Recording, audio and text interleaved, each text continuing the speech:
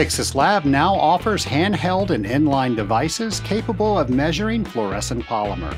These new tag polymer devices compensate for color and turbidity, ensuring that your measurements are extremely accurate each and every time. No more worrying about color or turbidity interference. If you're using tag polymer in your system, measure with Pyxis Lab. To find out more about Pyxis Lab's full line of products, go to scalinguph2o.com/Pyxis. Welcome to Scaling Up, the podcast where we scale up on our knowledge so we don't scale up our systems. I'm Trace Blackmore, your host for Scaling Up H2O, every industrial water treater's favorite podcast.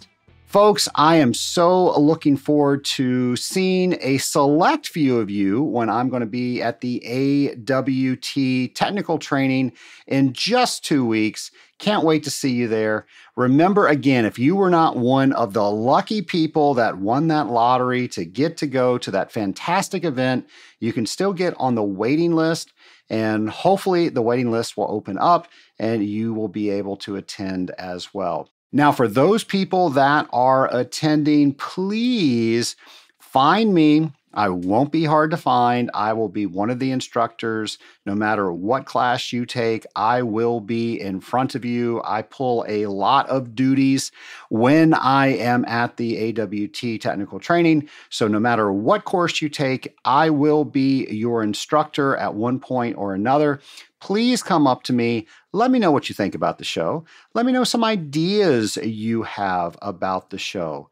Let me know what the show has done for you. I tell you, when people come up and they say how Scaling Up H2O has either been their friend when they're driving to customer, or they've been motivated to try something new, or they have an idea for the show, folks, I just get so excited about that. So please do not deny me of meeting you.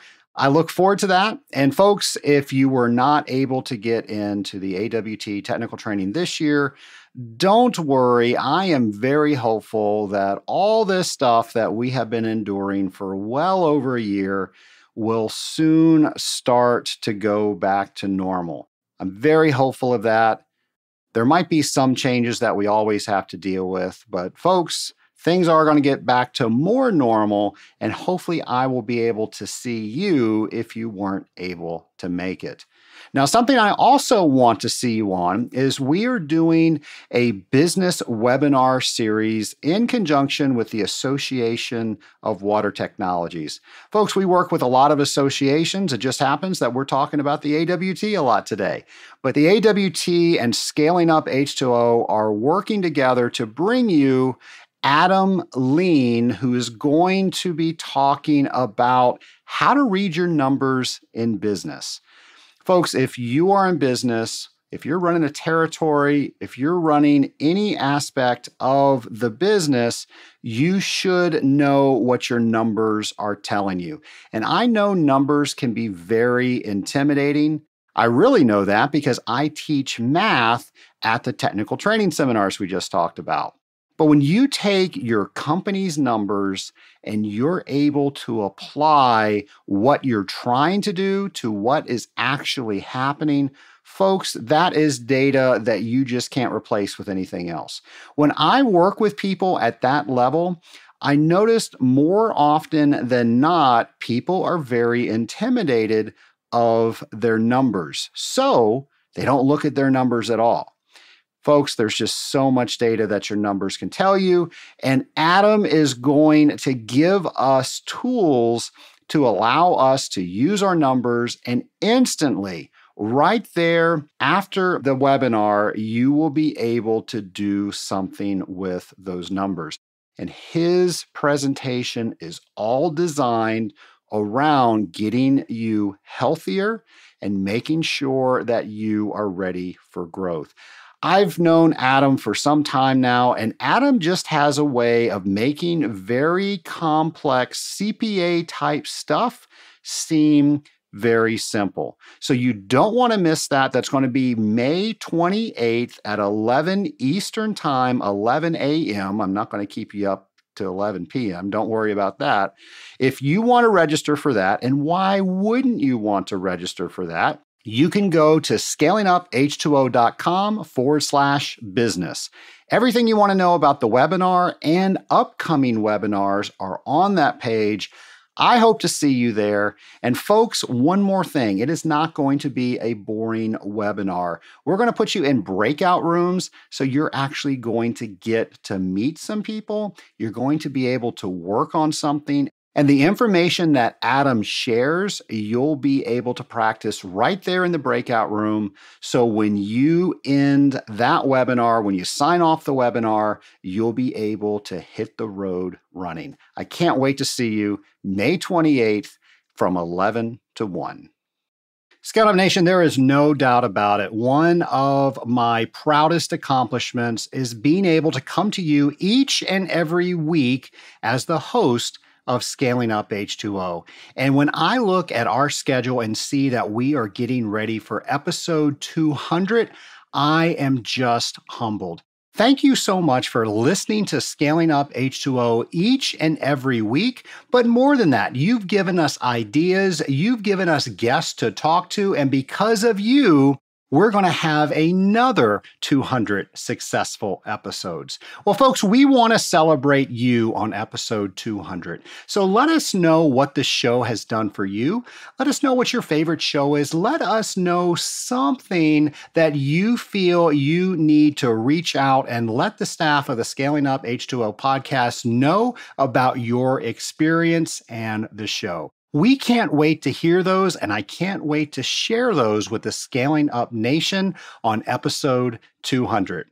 Go to scalinguph2o.com and record your voice, and folks, we're going to celebrate 200 together. Nation, one of the things I try to do on this show is bring you information about new technologies.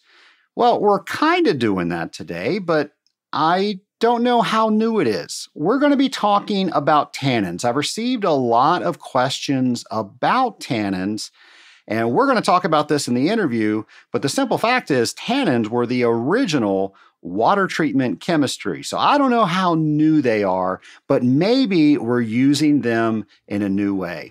So ladies and gentlemen of the Scaling Up Nation, please welcome my guest, Louis Cloutier.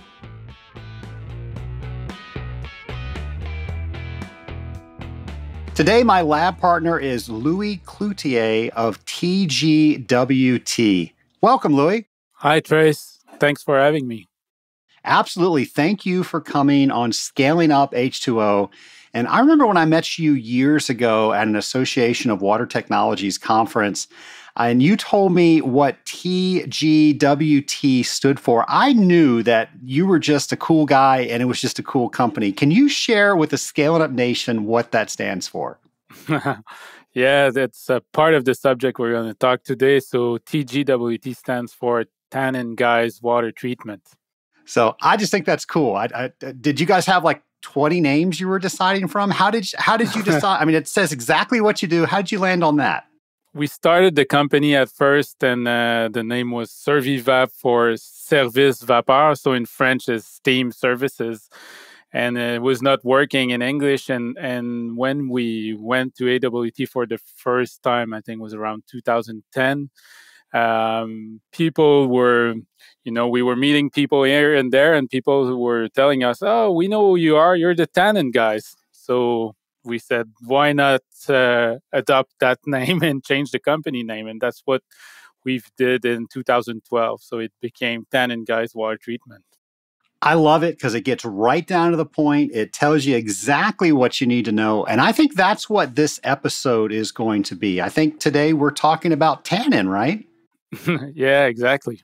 Louis, so many people talk about tannin as if it's a new technology, but wasn't it the original water treatment chemistry? Exactly. And I don't know if you ever met Louis Godbout, the head of our R&D, another Louis, but we like to call him Wiki Louis. And he's been looking back in many, many things, and he found the first, let's say, paper. It's dated back 79 AD. And it was the first chemical test ever described for the complexation of iron with tannin. But let's say, to be a little less on the geek side, in the industrial water world, it did arrive mostly around 1850s to treat steam boilers. Now, you can disprove this because I've heard it. I don't know if it's true or not. I heard that tannin came about and really water treatment came about where people would get water from rivers, lakes, streams, and it would have wood floating in it. And the water that had more, what we know now as tannin in it, did better in the boiler. And that's how they first started treating boilers. Is that a true story? Yeah, that's part true story, and we can still see it today at some of the accounts we're treating where there's tannin in the river, where we have to take it in account where we do our testing. But yeah, the story I heard that was quite in line with what you just said is with some train line in the USA. Some of them were taking the water from a water tank in galvanized steel, and some other one were taking the water with a tank made out of wood, mainly chestnut wood, and these trains were going on for a longer time without having to go through maintenance and everything. And someone figured that out at one point. And also, I think across the 20th century, the British and American navies, the tannin was their treatment of choice. In fact, the American navies think it was up till 1995 in their guidelines. Fascinating. I love figuring out where all the stuff that we're doing now really came from. Before we get back into our tanning conversation, would you mind telling the Scaling Up Nation a little bit about yourself? Yes, and that's maybe a little part of why we were able to do it and make it a success. I just I started in my career working part time and doing my university degree, and I was working at Renault Depot, who's a bit the equivalent of Home Depot here in the marketing department. And then I graduated from the business school university here called HEC Montreal. It's the largest one, the largest French one in Canada. And so my degree is in international business. But I did all my high school mostly on the science side. And I started university on the science side, and then I switched to international business. So I kind of got both things in me. And the first 5 years after that, I did the work helping Canadian and US company to set up either a research partnership in France or even open plants or offices. So I was able to meet a lot of different people from many, many different industry, high-tech industry.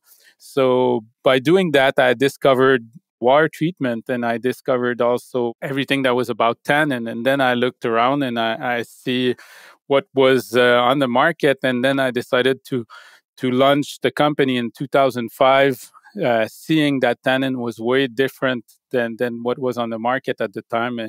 And then I started to grow and grow, and then I needed some private equity, so I did a financing round, and I was able to get some private equity in. And then I also became 2 times at Korn, that is a German company that are our technology partner on Tannin, also became shareholders of TGWT. So that was a really nice journey through that. And had the chance also to study in France during my university. There's a kind of a French line over here, but it was not. I went to France mainly because it was in Grenoble, so it's right in the middle of the Alps, and yeah, my little favorite leisure is to do downhill skiing.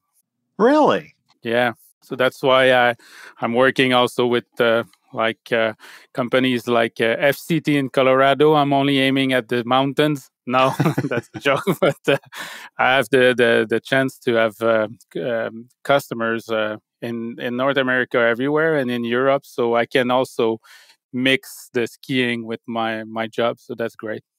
That's how to do it. I remember, geez, it was 5, 6 years ago. I got the pleasure. My wife and I went to Quebec City. Hands down, the friendliest, cleanest place I have ever visited.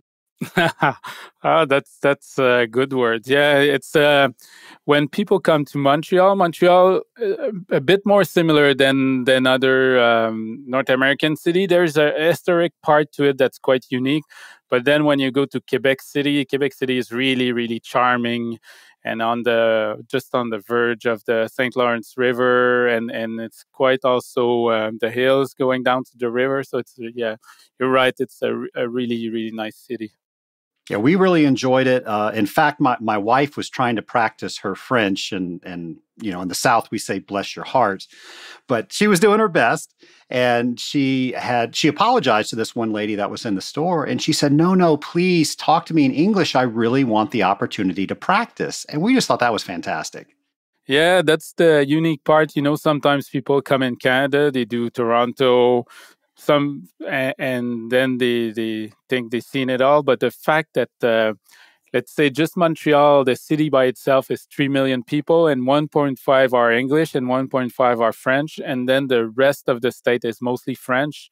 So it brings a unique twist to the North American life. Compare maybe the rest of Canada is a bit more similar to any other U.S. states, maybe. Well, Nation, if you're listening and you're trying to figure out a vacation spot, I highly recommend Quebec City. Yeah, yeah, and it's nice in the winter or in the summer. Both seasons are nice. Different things to see. Just a bigger winter coat to wear. Well, let's get back to our original conversation. So, if somebody just joined and they have no idea what tannin is, how would you describe it to them? Yeah, tannins comes from it's a natural extract. There's over 3,000 species identified. The one we're using come from the bark of trees. So two things we've talked a bit about the history of tannin and how people in the 90s or maybe 70s or 90s let it go in their product line, and that's where we did figure out with our German partners how to purify them. Because if you look at the 3,000 species, it's a natural product. So everything's natural. It has some impurities, and some of the tannin species can have up to 70% of impurities. And some of these impurities are sugar. So you probably know that you don't want sugar in a boiler. So once you figure out which species are the best to go against corrosion, to disperse, to do the proper job under pressure and temperature, then you select the species and then you purify them, and that's how we arrive to our product that we like to call purified tannins. Now, what types of systems do tannins go in? The one that we have the most installation in North America is steam boilers, and in Europe. But we also use tannin on closed loop, either eating closed loop or cooling closed loop. Just the cooling closed loop that are really a closed loop, not a closed and open loop, because tannin, like I was saying, will fix oxygen. So if it's a loop that have an open tank, usually it's not the best in that case. But yeah, that's the two application we're using it for: steam boilers and closed loops. I know a lot of people listening are servicing food accounts where they can only bring so many products in. They have to have some sort of special label on them saying that they're safe to work with food. Is tannin a good choice for that? Yes, we have that question all the time. There's two or three side to that answer. Yeah, if you look in the FDA regulation, the tannins are there, and there's no limitation to it. So it's really compliant on FDA. Yeah, we're also kosher, and yeah, the FDA part is also direct contact with food. We have two blends, one that is only tannin and one that is tannin and ammonia. And we decided also to go with ammonia because it's also the only one that is tolerated in the dairy industry. But maybe the last part is the USDA or organic certification. it's a bit of a gray zone for the boiler product because they tend to overlook at it, but it's not really in the regulation. So we were able to get some registration, let's say with Pennsylvania Certified Organic, and we're in a process to get a certification from a broader organization called OMRI, the Organic Material Review Institute. So it's one of the large one, let's say, overseeing the organic certification in US and Canada. So I'm curious, how does the tannin chemistry work? You know, at AWT, we're always talking about how sulfite works and all the other stuff. How does tannin work?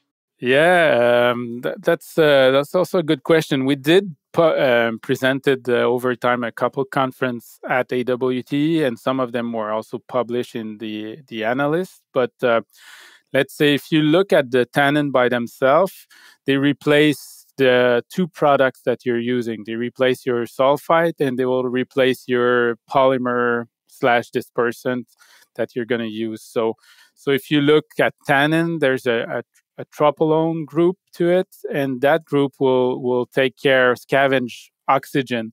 And if you look at the reaction curve of tannin and oxygen, it's really almost a copy of the catalyzed sulfide curve. It will react faster with pH and faster with temperature. So it's really similar in that fact. And you're going to use a little less tannin to do the same job as the sulfide. For the polymer part, tannin have the property to disperse and avoid deposition in a boiler, but it's one also of the only boiler product that will also have an effect on chelating on the surface. So it will. That was the last paper we did at AWT last year. We were able to prove that tannin will interlink with the magnetite and form a thinner and more robust film on metal than the usual, because conventional product will create the right environment for the magnetite film to form, but they won't have any effect on the magnetite itself, you know. So, and when you look at how magnetite behave, it's gonna, at one point, larger crystals are pushing out, and you're gonna have exposed surface from time to time all over the boiler. You know, it's just a continuous movement. Everything's gonna be covered back, but and when you add tannin to that mix, the film is really even on the surface, and you really need to scrub it off if you want to get rid of it.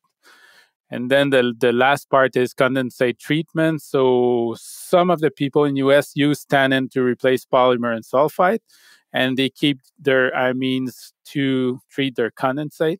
But we also have, like I was telling earlier, a product that's all in one, where we add ammonia, and then ammonia will be the part that will be volatile in the steam to treat the condensate. And why we picked ammonia for dairies, but also because the distribution ratio of ammonia is one of the highest.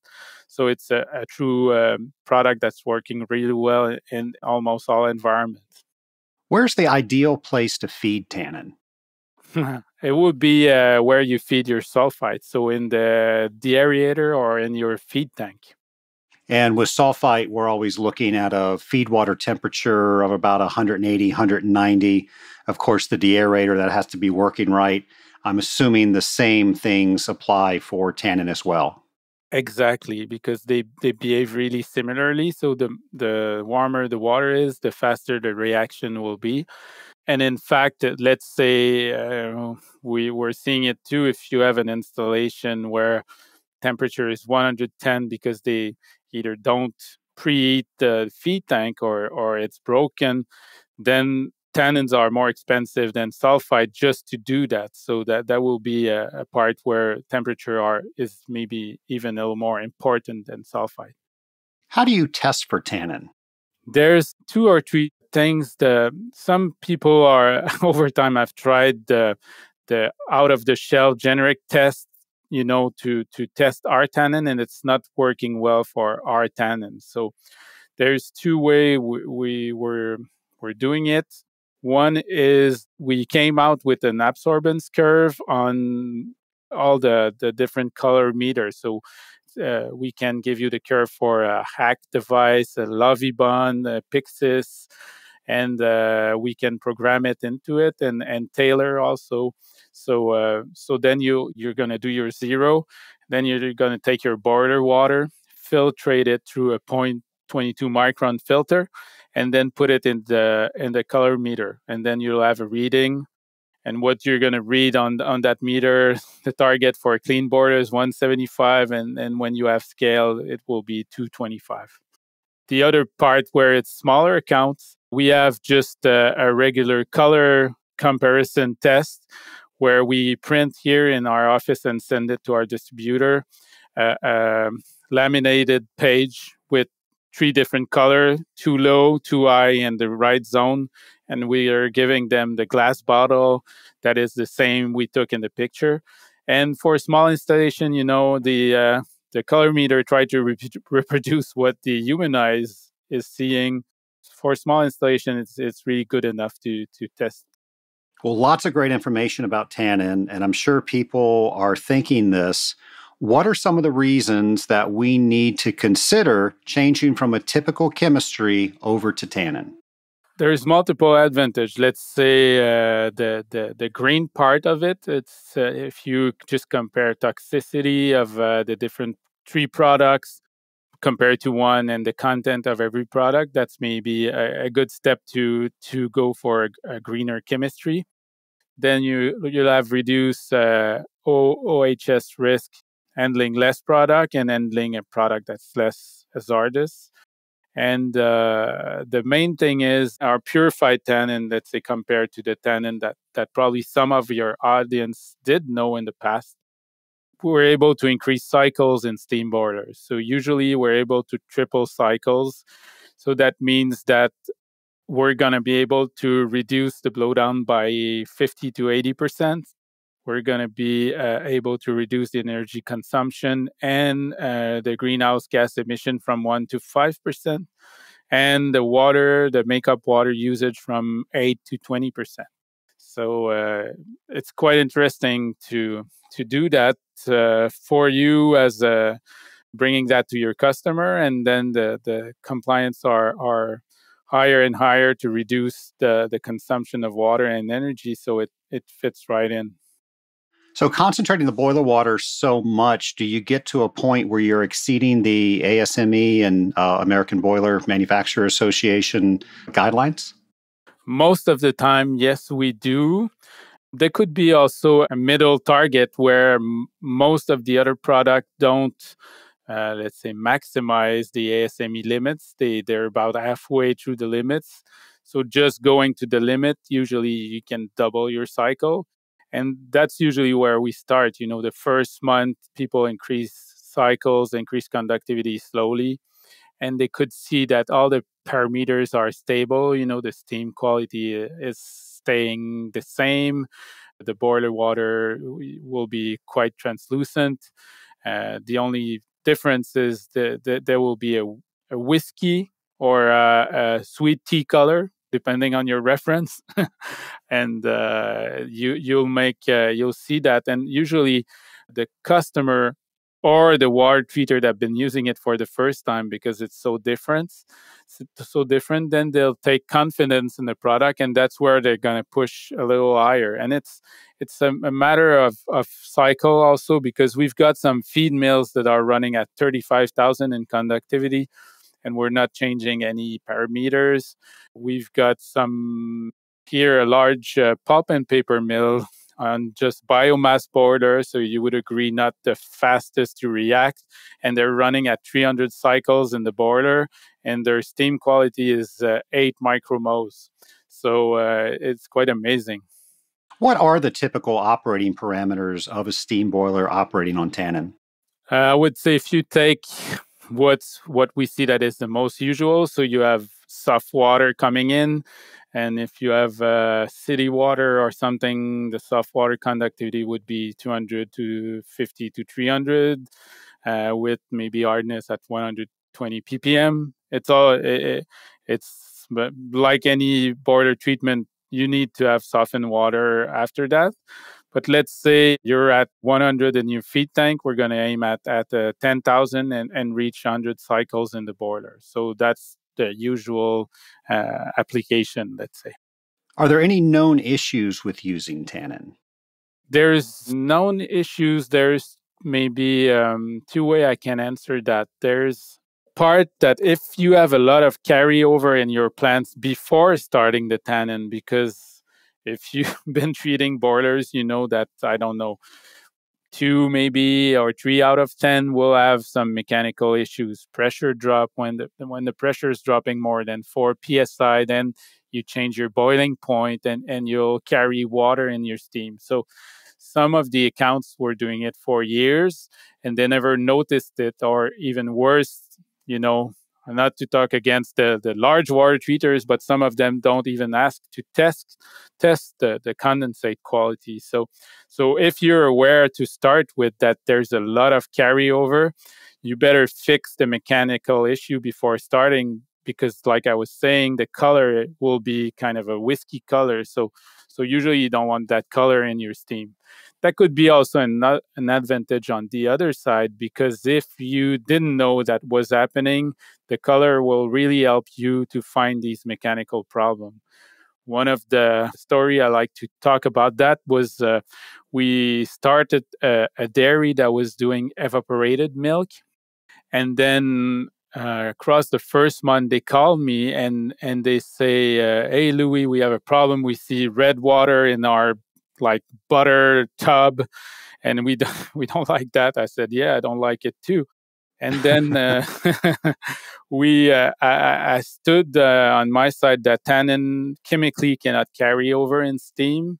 And then we looked. I was lucky because they have a really good and knowledgeable operators, and we did look at the process thoroughly, and they found out that when you do evaporated milk, you need 1 pound of steam to evaporate 1 pound of milk, but then it's costly. So if you want to increase that, you're going to put the milk side under vacuum.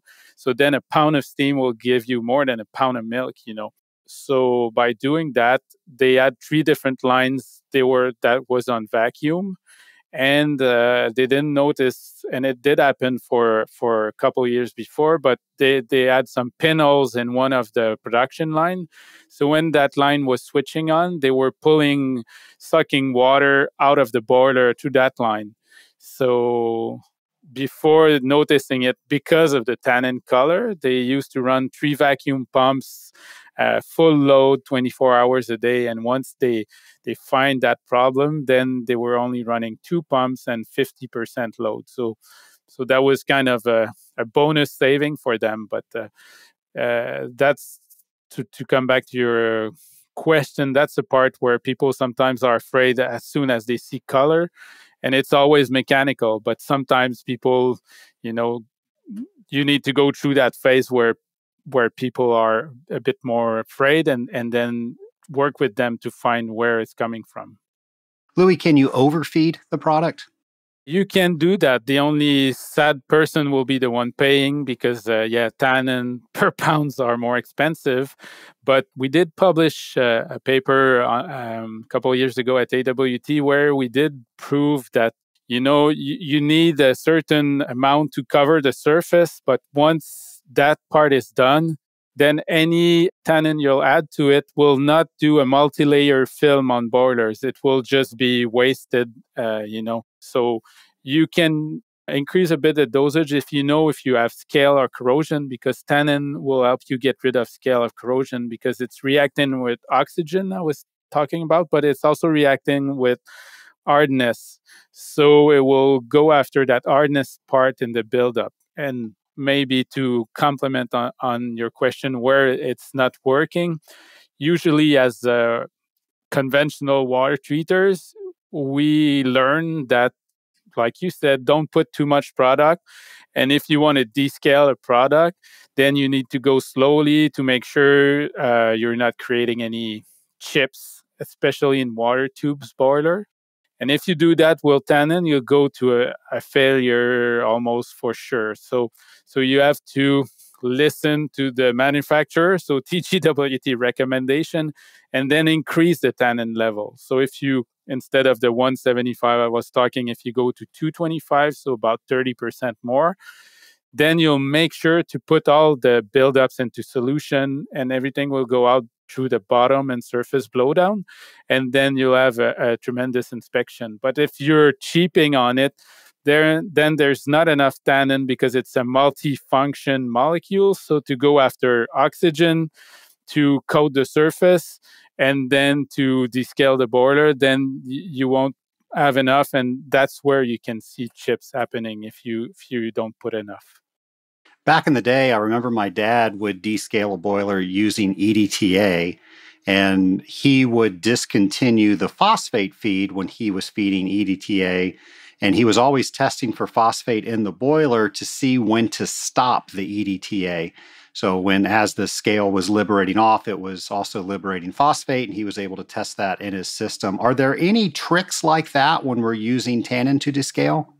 There's a bit, just if you look at our SDS, you'll notice that, but there's a bit of EDTA in the product. We're able, since all the study we published, we were able to prove that protective film is so strong that if we're adding a bit of EDTA to our mix, we can have it as an insurance policy, because you were saying when we increase cycles in a boiler, yes, you're outside of the norm. So if let's say your softeners are suddenly breaking up, or there's hardness going through, then you need a bit of that EDTA to make sure to be able to face that upset in hardness.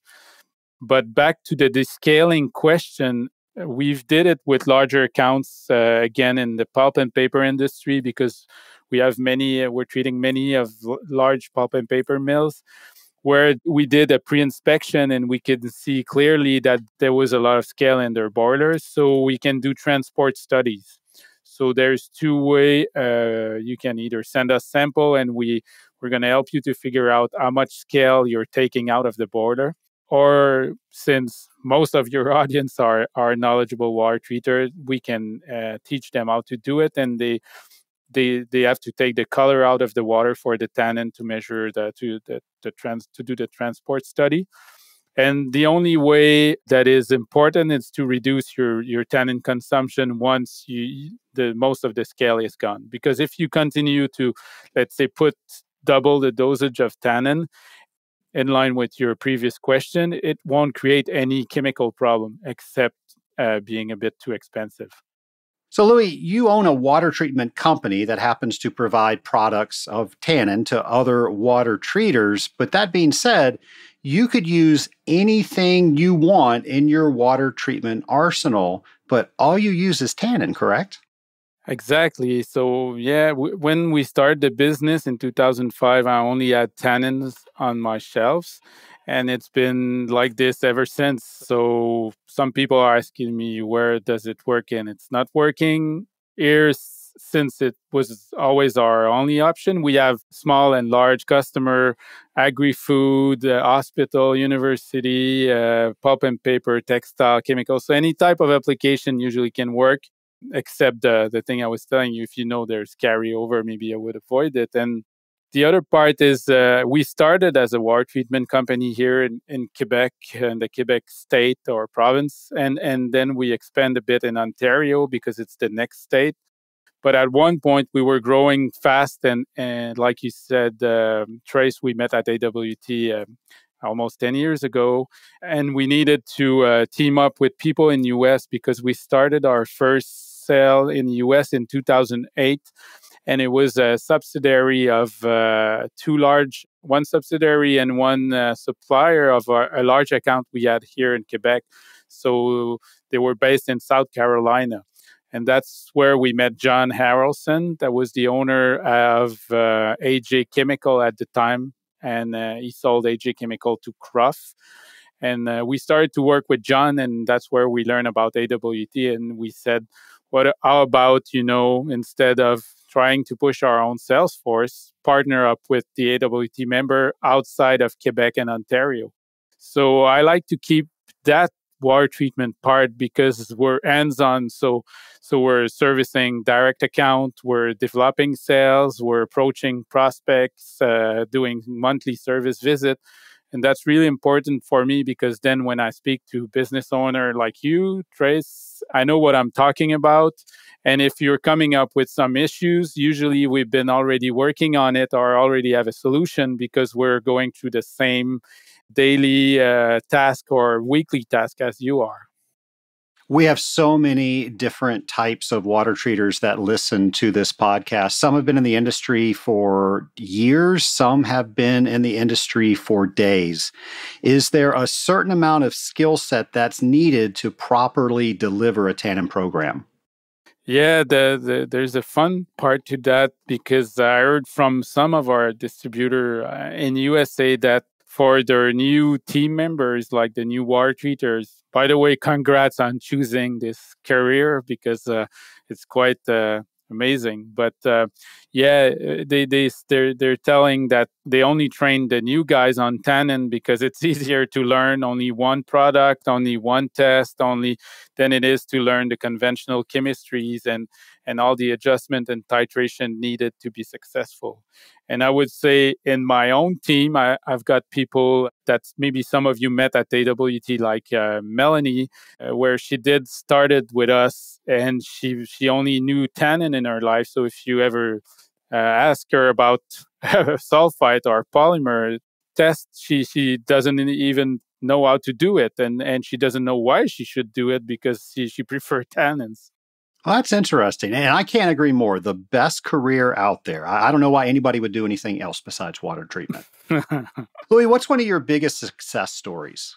I would say first of it's related, to I think to start completely new in the water treatment world is something that I was not expecting. Maybe the conservative part and to be able to gain confidence through that sector.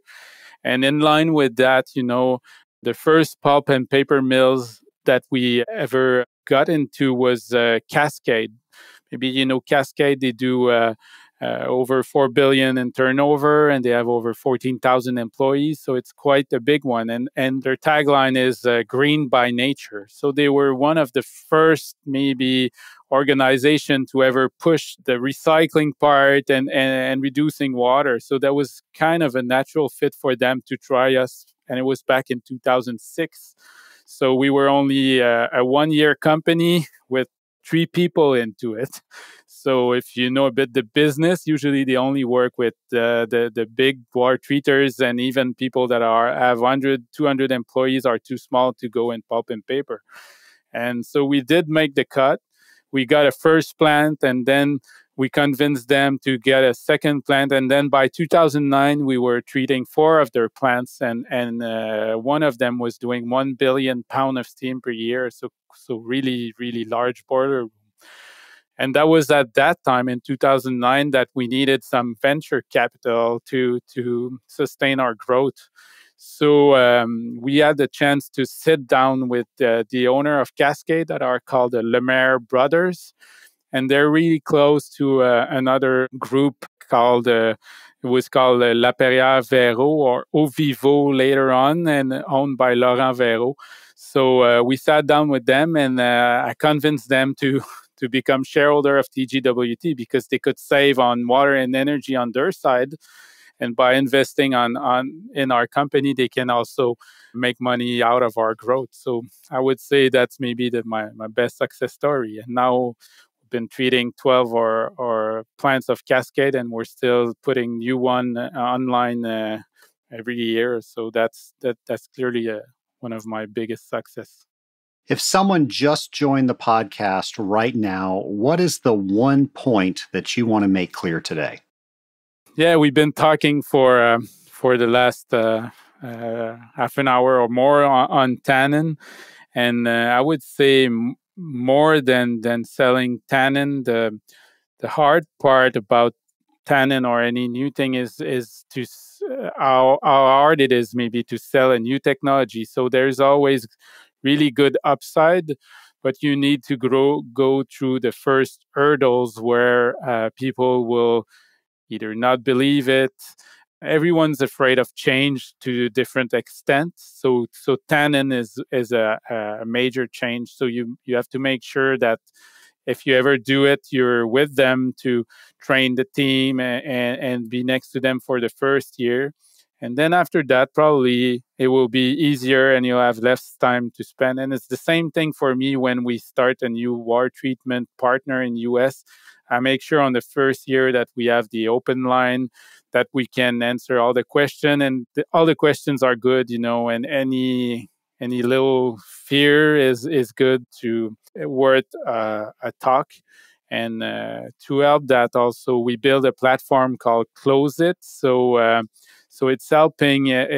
All the calculation are based on AWT, the books from Colin Frayne, the Spirax-Sarko calculation.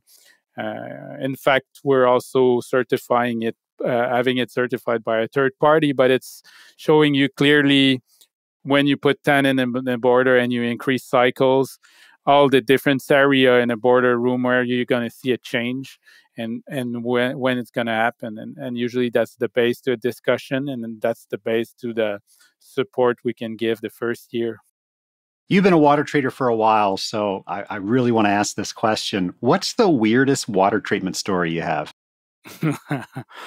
Yeah, there's a couple of them, but let's say a quick one would be I was going to take a sample of a closed loop in an office building, and that loop was never treated before. So we looked and looked, and there was no good spot to take a sample. So we had to open kind of an air bleed vent at one point. And for sure, when you manipulated air vent, it's going to send water quite fast and quite far. So I got droplets of that closed loop never been treated on my forearms. And instantly I got some red rash and some little things growing on my forearms. So that was quite freaky. Yikes. I've ruined shirts. I've never had anything grow on me. So I guess that's why we always got to be careful. Yeah, kind of little bumps, like really a skin reaction, immediate skin reaction to what was in that loop. And then, of course, you treated it, and it's the best water on the planet, right? No, we just run away from it because they didn't really care. So when we saw that, we said, no, we're not gonna, if you're not serious about it, we're not gonna work here. Understood. Pick your battles. Well, speaking of picking battles, the next battle that we've got to look through is the lightning round. So are you ready to answer those questions? Yes, I am, Trace. All right. So these are the same questions I ask of all my guests. So the first question is, if you could go back in time and talk to your former self on your first day as a water treater, what advice would you give yourself? Run away and don't look back. No, I think maybe on my side, I'm a water treater, but I also created the business at the same time. I would say maybe the importance of keeping the innocence, to face adversities. Because if I knew that the water treatment was so conservative, conventional, and the people, even either customers or water treater, were so conservative, probably I would have choose another path. But then joining the industry and going from step to step, it was clearly not a straight line to success, but it was worth the trip. So keeping that, let's say, innocence on thinking that tomorrow will be the best next day, and that you can face everything. That's I think a key advice. What are the last few books that you've read? I can give you maybe two on business and one maybe more leisure. But yeah, I read. And I keep coming back to it, Scaling Up, not your podcast, but the book by Vern Harnish, on the Rockefeller habits. Know that very well. So we're doing the Gazelle methodology for our business plan and our strategic plan. So we go back to that. And I read this kind of complementary to it lately, another book called Playing to Win. I don't know if you ever read that. I'm not familiar with that one. That one was written by A.G. Lafley, who used to be the former chairman and CEO of Procter and Gamble, and Roger Martin, who's the dean at the Rotman School of Management. And they were working together to make a lot of the Procter and Gamble growth and success. So once I've read that, I kind of combined the knowledge of this with the Vernarnish method, because in Playing to Win, for sure, they're talking about really large corporation, but maybe the word are a bit better in the way to describe, instead of big, airy, audacious goals, is you're playing to win. Where do you play? How would you win? What is your competition? So it's I think the way they describe it is a little easier for a team to identify to their own reality. Yeah, I love that. I love taking books and kind of compounding them on each other to fit what works for your company. That's a great idea. And maybe just a fiction novel called Saga. It was quite fun. Was given to me, and there's a bit of could be something in line with what I've done in the business, just on the moral of the book. But it's about a team of screenwriters that are hired for a night show, and they have to book that night show, let's say from 3 to 4 in the morning, and they take people that are not really known or identified as B or C people, and they take four of them, and they say, "Yeah, I wrote that TV show. We have to book that spot in the night, and we're paid for that." And so, since they had no boundaries and they have people was not expecting anything, then they created one of the largest TV show in the States. So that was quite a fun story to read. When they make a movie about your life, who plays Louis? That's a good one. I have to think about it a bit, but I would say maybe Ewan McGregor, not just because he has a beard, but yeah, I think his maybe versatility. He did sci-fi, and I love Star Wars, and some more funny movie like Train Spotting, but also. I don't know if you saw that on Apple TV lately, but it was his third kind of documentary, and it's called A Long Way Up. So he's taking his motorcycle from South America up to Los Angeles. So, and he's sharing that trip with one of his best friends. I would say his love of motorcycle and friendship also would fit the character. Great answer. My last question, you now have the ability to talk to anybody throughout history, who to be with and why. Yeah, I would say, and if I go a little further, my first idea was Richard Branson, but he's still alive, so he's still in history. So I can still maybe try to make it happen. But yeah, I like the fact that he's what he's done with Virgin, the way he started the company, and how he kept the employee at the core of everything he does, and the respect for its employee and customer also. And also, I think keeping a fun factor to everything he did that was either serious or less serious. So I think that would be it. Well, I think you're doing a lot of those things with Tannin. Thank you. Well, and thank you for coming on Scaling Up H2O. I think we all know a little bit more about Tannin Technologies.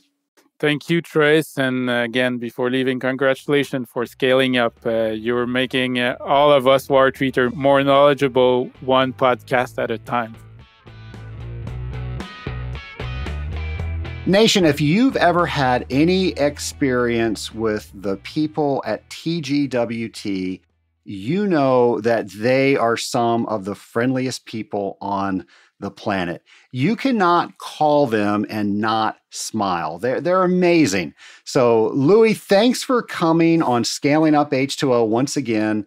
And thank you for sharing so much information about Tannin. As an industrial water treater, we need to know the different options that we have available to us because all of our customers have unique needs. When we have an arsenal of different approaches that we can take to achieve industrial water treatment perfection or as close as we can get to it, we are able to better meet that customer's needs.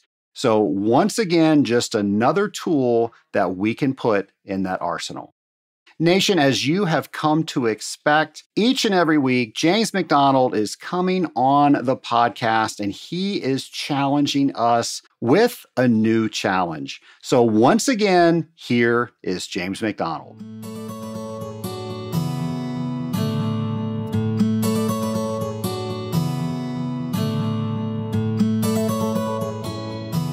Hello, Scaling Up Nation. The next James's challenge as we grow as an industrial water treatment professional, drop by drop, is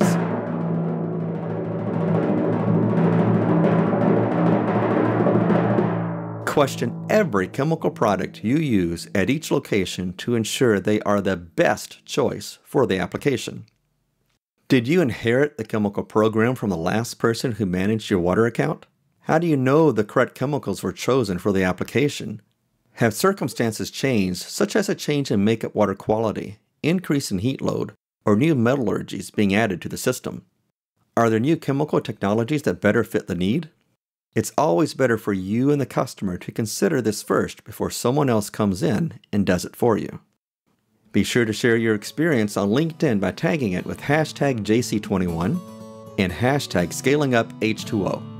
This is James McDonald, and I look forward to seeing what you share. There you go, another challenge. Each and every week, James is going to give us a brand new challenge. As I've mentioned earlier on the show, if you have not been keeping up, don't worry, you can always catch up. But here's what I ask. Please share what you're doing with one of the hashtags that James mentioned, hashtag JC21 and hashtag ScalingUpH2O. When you do that, you inspire other people. And folks, I really enjoy seeing how everybody is doing the challenge.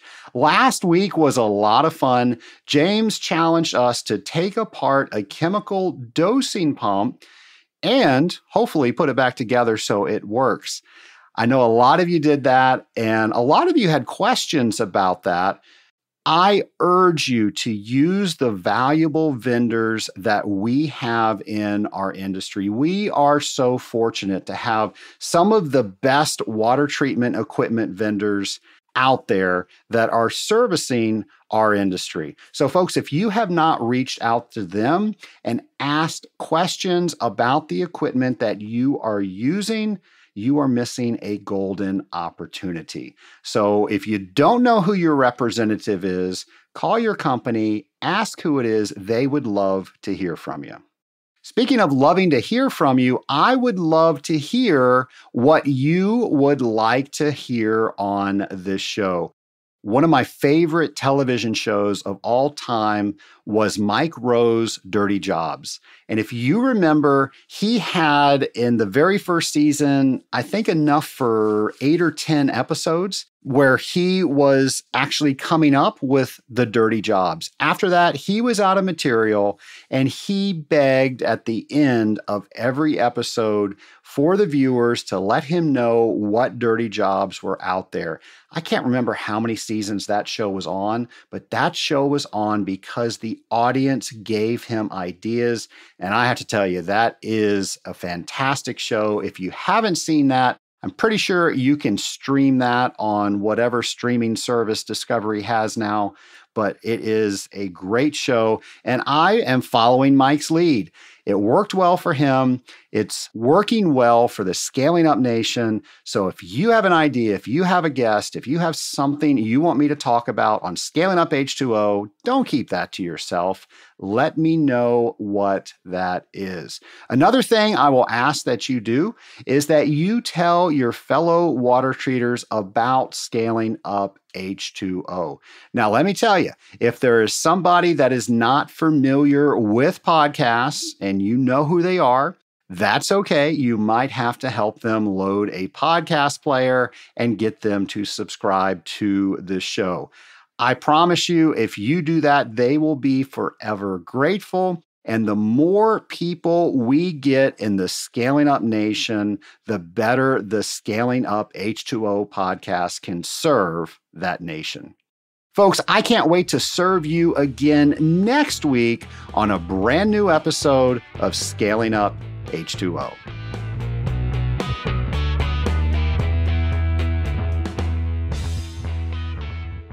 Scaling Up Nation, I'm going to let you in on a secret. When I decided to start the Rising Tide Mastermind in January of 2020, I was a little nervous because I didn't know all of the things that were going to happen because they hadn't happened yet. Now, being so far into each group, I am just so impressed with the members who have joined, and I wanted to ask some of them what were some of the things that they really enjoyed as a member of the Rising Tide Mastermind. Trace does a really great job bringing new material, bringing a different format, throwing a little curveball at us. It helps us almost not to expect what's coming, but then also we do have an agenda. So you kind of get the best of both worlds. I personally feel like I get a multiple of value back for what I invest in the Rising Tide Mastermind. And I'm incredibly grateful for the group. I'm glad I decided to commit to it. And I can't foresee a day when I'm not going to be a group like this, at least not anytime soon. Well, gentlemen, thank you so much for sharing that. I have to tell you, one of my favorite things to do is to try to turn things upside down during a conversation so we get all vantage points of an issue. I've been taught that by my mentor on how to do that in facilitating groups. That's what Chris mentioned earlier that you just heard from. And I tell you, that is to make the member think a little bit differently, to see the situation a little bit differently so we can get a different vantage point. Folks, when we can change our perspective of how we see an issue, that's where major change happens. That's where we can come up with ideas that we could have never had before. We have to make sure we're changing our minds about what we thought, and then we can make significant strides to not only solving that issue, but even finding out that that issue was just a symptom of another issue. I hope that this sounds like something that you want to become a part of. And to do that, you just need to go to scalinguph2o.com/mastermind to find out what you need to do to see if this is the right group for you.